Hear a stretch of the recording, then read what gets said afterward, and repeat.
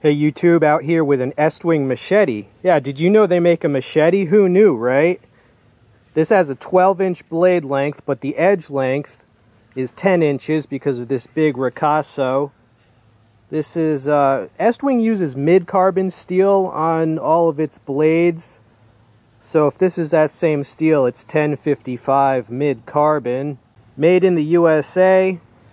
It has a rubberized handle. Okay, but this is one solid piece of steel, and then it just has a thin coating of rubber as the grip.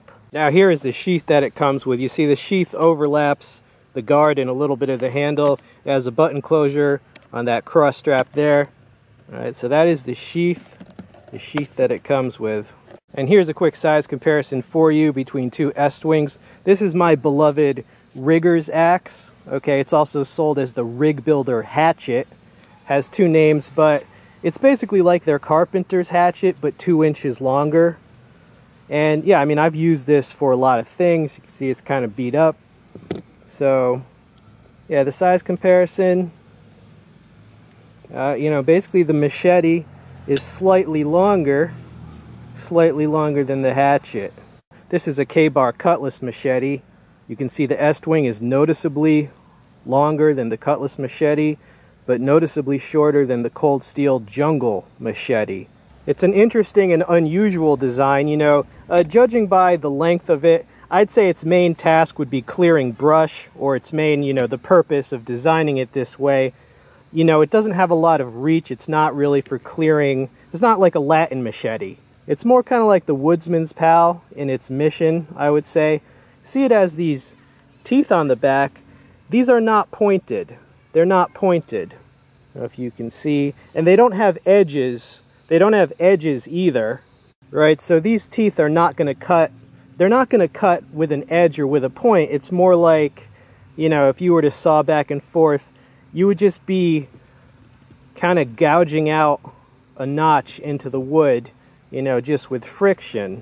And you see the edge there. It's just a conventional edge. You know, it has an edge bevel and a V grind.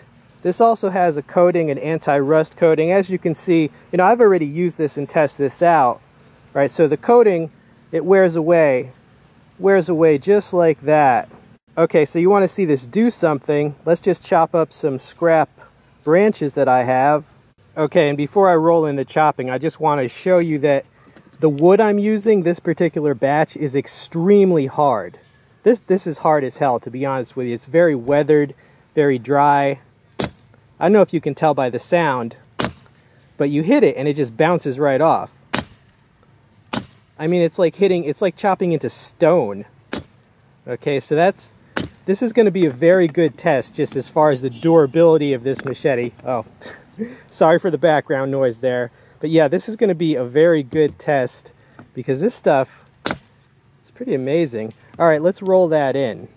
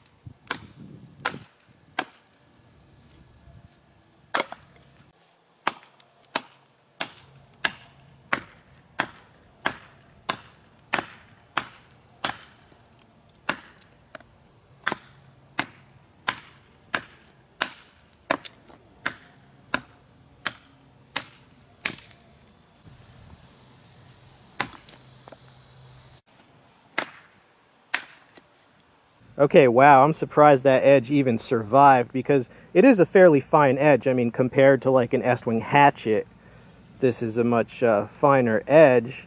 All right, and it looks like there's a nick there. That's not a nick. That's just, you know, a piece of dirt that got embedded there, a piece of the bark from what I was chopping. But yeah, I mean, I'm surprised that this edge survived.